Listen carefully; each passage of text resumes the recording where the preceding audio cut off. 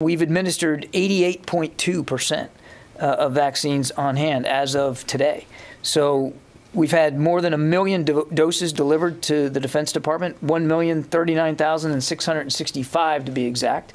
And we've administered 916,575, and we expect by Friday, by the end of the week, to be over the 1 million mark. I hear the argument that you don't get all the data that you think we should have or what, but this is data that we have put out before, doses delivered and doses administered. And of those, I can update you if you want. The initial dose is 644,762. That's the number of people that have had one, and 271,813 individuals in the department have received their second dose. Nobody's hiding data.